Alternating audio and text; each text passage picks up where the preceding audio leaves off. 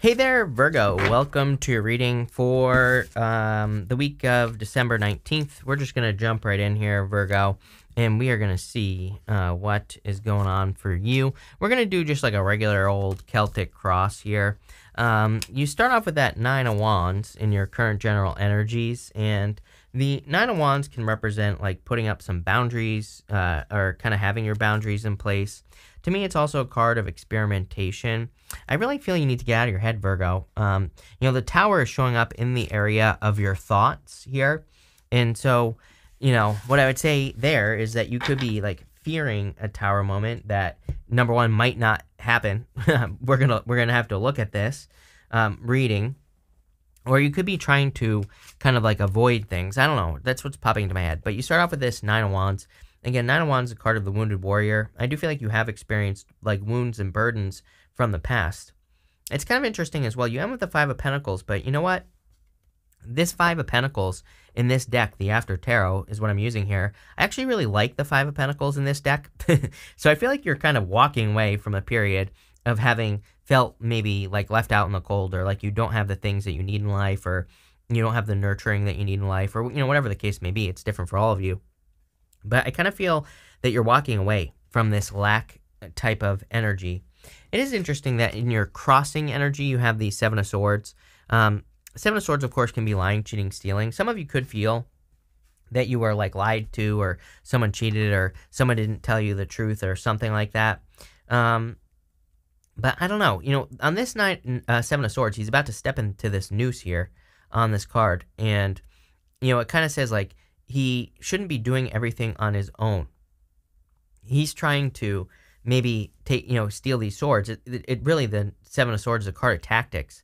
He's stealing these swords from this army that's in the background over here.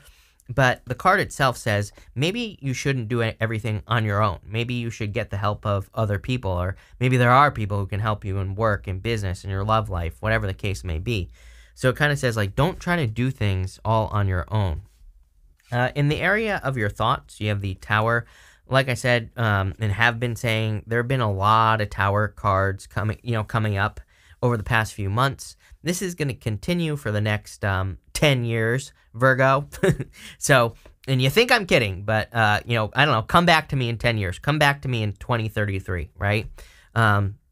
Hopefully I'll have my beach body by then as well. But, what I would say to you, Virgo, is that, I think there's just going to be a lot of truths and lies and Tower moments coming out. Really, I feel like the Tower is a good thing because, the reason the Tower falls is so that everybody can see reality in the first place. These people that were in the Tower, they've been ignoring reality for too long. And that's why they're being brought back down to earth. They're being grounded into reality. So I do feel some of you have maybe recently, in the recent past, had some sort of reality experience where you had to see something that for what it actually is. And what's interesting is in your foundation, you have the Fool. The Fool kind of is saying to me, get up and go. I kind of have this feeling that some of you have already experienced a Tower moment. You could be thinking about the Tower moment. Could have happened years ago, I feel, for some of you as well. It has something to do with the truth or something. Some of you, it could have been some sort of truth that was exposed. I'm not saying you were lied to or that you were lying or anything like that. I'm just saying it could have been something from darkness that came to light. Those are the words that are popping into my head with the Tower. So it's like something was exposed, but it's like now it's time for you to get back up. And you've been getting the Fool with me literally for years. I started going live in like 2017 or something like that, right? I is when I went live every single day, and it's kind of funny that you've been getting this card since then. Like I remember doing lives back in the day, and you would always have this card, the Fool. I always used to joke about it, but I kind of now get the feeling for you that the Fool is saying like, okay, you like went through this darkness, even in the area of your past. You have the Moon. So it's like saying to me that you went through this darkness, and now it's like time to step into the light. Now it's time to kind of maybe own who you actually are, or it's time for you to own something. Could be like a darker part of yourself as well. And I don't mean this in a bad way. I mean this in a good way. Like some of you could even be doing shadow work, or maybe you've already done a bunch of shadow work. You've integrated your shadow in some way, or maybe you've been kind of like working on integrating some part of your shadow with this energy. I also feel for some of you that you need to keep going. I feel like you can't give up on something. With the Moon, it's weird on this after tarot how she's like coming back from these mountains back here, but really, the moon is part of the fool's journey, and she needs to go to those mountains. The mountains in the tarot represent achievements. The thing with the moon is that these two pillars right here are a warning to the fool to not get off his path. They kind of represent those moments in life where maybe we experience resistance, or maybe we're not sure if we're on the right path. Those two pillars are a warning to the fool to keep going towards his original goal, which was to get to those mountains. So I feel like some of you need to keep going. Even here in your very near future, you have the Ten of Wands. Ten of Wands is about releasing a burden, and you can see here that he has released the burden, but he hasn't quite reached his home here. For some of you, again, I'm not going to sugarcoat it. I wonder if there's like some sort of disappointment that you experienced very recently. Like I'm talking like last week, or I don't know, I'm doing this video on the 13th. So, it could be the week of the 12th or whatever this week was. I don't even know what today is, but, it could be this week that you experienced this or something. And what I would say here with the Ten of Wands is that I feel like you need to keep pushing. Like you can't let some sort of, I do feel this reading is encouraging you to not let some sort of small disappointment get you down. I feel like, especially if you're experiencing a disappointment right now, then I feel this is saying you need to keep going. He almost reached his home back here. The story of the Ten of Wands is that he planted those wands. The wands are his harvest, and he just needs to get to his home so he can have his harvest, so he can have his abundance. So don't give up now. Over the next few months, look, you have the Ace of Cups. Your emotions overflowing, feeling very happy. I feel like you're not wasting your time as well. Like that's the intuitive message I'm getting on the Ace of Cups. I'm not even getting just love here, even though there's a gigantic heart on this version of the Ace of Cups. I'm getting like a little bit of everything. I feel like some of you are just feeling like your time is being better spent over the next few months. And this could be in work, business, pretty much everywhere.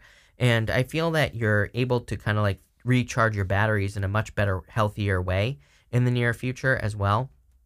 I also feel like a lot of you could be very focused on your health. And again, this could be a good thing, I would say. I feel that you could be focused on like improvements or doing things to improve your health in some way. Again, I'm not a doctor, so do not take this as medical advice. For others, I do definitely feel that there could be a love offer coming in for you in the area of your closest relationships. You have the Five of Wands. Five of Wands says definitely do not fight in your closest relationships. We're not just talking about love here. We're talking about friends, family, people you live with, whatever. I always say during Mars retrograde, which we have Mars retrograde until, the middle of January, basically. But technically, if you want to be super technical about it, I would not argue with anyone until after March. We're going to be in the shadow till March. We have a bunch of weird energy till March anyway. It actually doesn't get any less weird after that, but still, whatever. It's just different. And so I would say no arguments. The Five of Wands also a card of adventure. It's kind of weird because everybody has been getting these readings of adventure. I used to call this card Indiana Jones. To me, it's a card of going on a crazy adventure to find some sort of treasure, to find something that you want or something that you can value in your life. So I feel for some of you, you could be going on like a crazy adventure. You could be, experimenting, trying new things in your life. You could be doing new things just in general. I also feel like you could be learning a lot. Some of you could be kind of like examining a lot of your past relationships, and you could be saying like, what did I learn from these things? And that could be helping you a lot in the future. In the area of your future feelings, you have the Lovers. You know what's interesting here, Virgo, is that I feel like you are just feeling in love. But it doesn't even have to be love. I feel like you could be feeling in love with work and with the things that you're working on. I also feel like you could be feeling like you're in love with like some sort of choice that you're making. So if you're kind of like picking a new path in your life, I feel that you're going to feel like you are in love with the path. The other interesting thing is look, this higher self angel here has this sword, and it's like the sword of truth. So I feel that for some of you, that you could be, kind of exposing a truth, your own inner truth, or, it's almost like I feel like saying you're not caring as much about the truth, but it's not like, I'm not suggesting that you're lying or that people are lying to you. What I mean by that is it's like maybe something was exposed about you with that tower. Clearly you're thinking about it at this time. And I feel like you're just not caring anymore in a good way. It's like you're taking your power back almost is what I get here. I do, of course, also feel that there could be love coming in for you if you want love.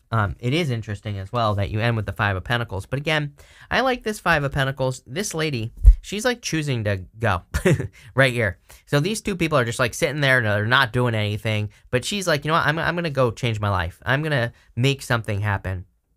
I'm going to get out of the cold. I'm going to go on this journey.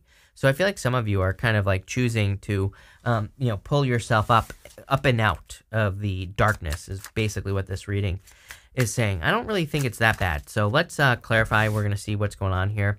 With the Nine of Wands and the Seven of Swords, you have the Four of Swords.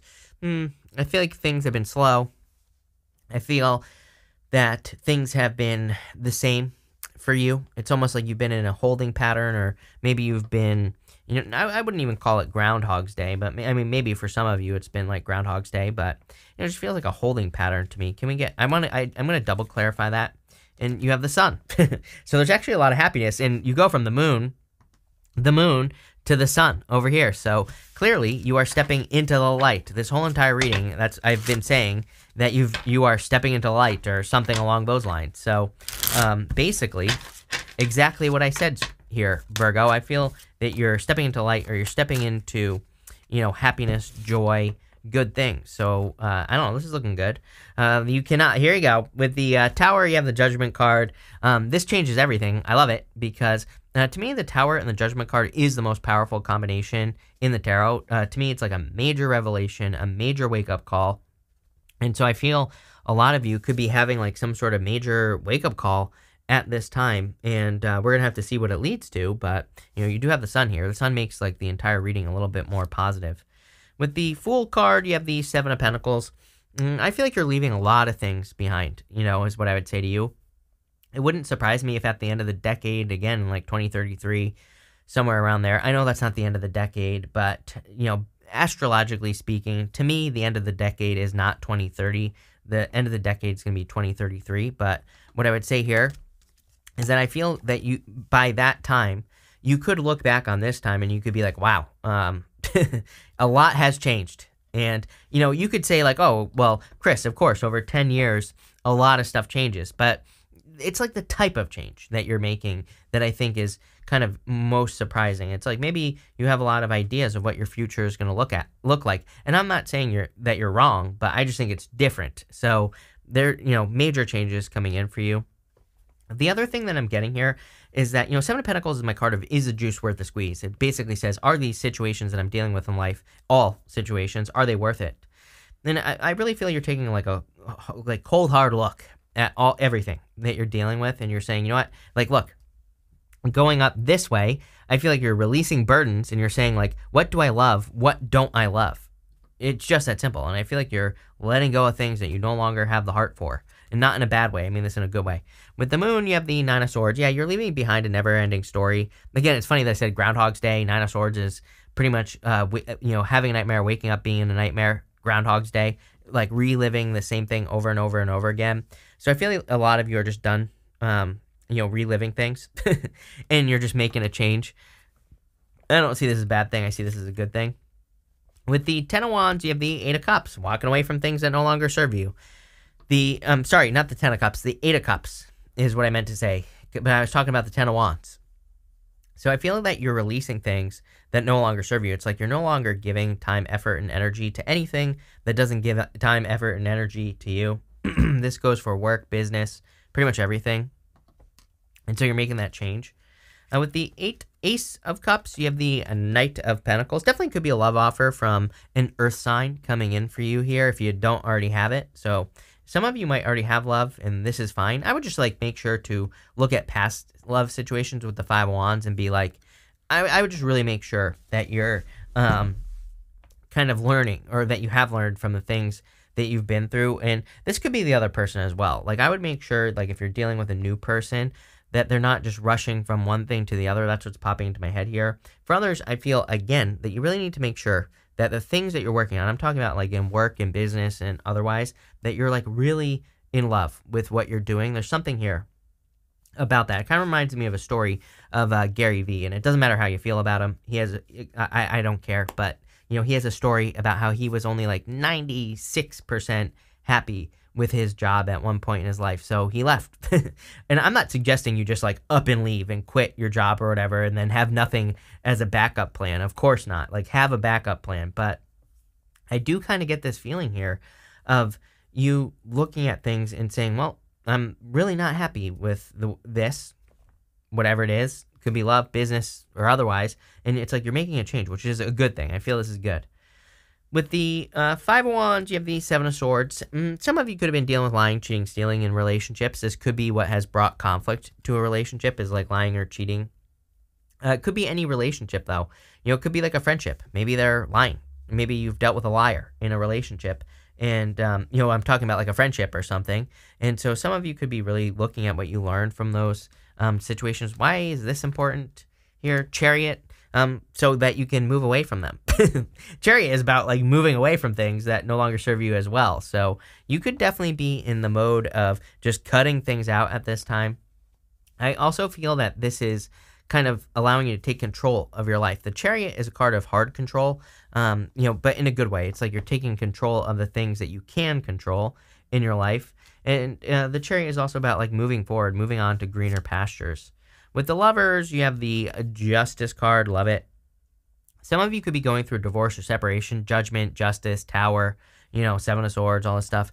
So that wouldn't really surprise me. But again, I love the Justice card right now. I frequently say that the Justice card is really the answer to the next like decade or so of our lives. Again, until like 2033, because justice is cause and effect. I believe personally, energetically, that we really need to pay very close attention to what we're giving to and what we're getting back from situations. There's a couple of reasons why. Number one, Neptune in Pisces. Number two, in 2025, Neptune moves into Aries, which is like a whole other, whole other bucket of worms. But what I would say there is that I think it could be very easy for us to get into situations between now and then where we're investing and getting nothing back. We need to be really very, I don't think we need to be paranoid, but I think we just need to make sure that all situations we're entering into are, equal, if not better. I would be focusing on better, like as in I put energy into this, I get 10 times more back, right? Maybe not that crazy. And of course, nothing is perfect, but for the most part, can you look at a situation, love, business, and otherwise, and say, I am getting, equal or better out of this? If the answer is no, then I would be careful. With the Five of Pentacles, you have the Star. See, I feel like you finally have something to work towards. I feel like you finally have something to work on. You have the Sun and the Star here.